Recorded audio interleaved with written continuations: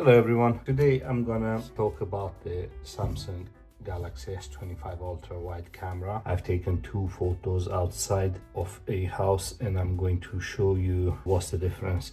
Now this camera has gone from 12 megapixel to 50 megapixel and you can actually choose, look, you can go manually. I'm gonna take a photo now. You can go manually from here and modify it. Now this is a photo taken by myself earlier. This is the 12 megapixel.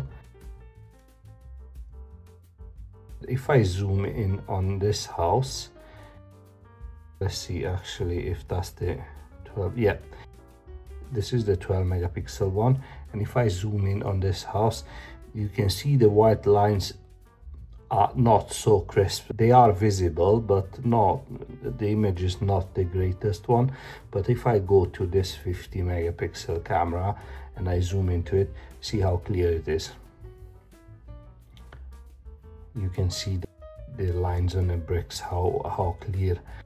No matter how much I zoom in, they are really crisp. So this is the difference in a camera, and I think this is a great improvement for Samsung. This is it for today. Thanks for watching. I'll see you in the next one.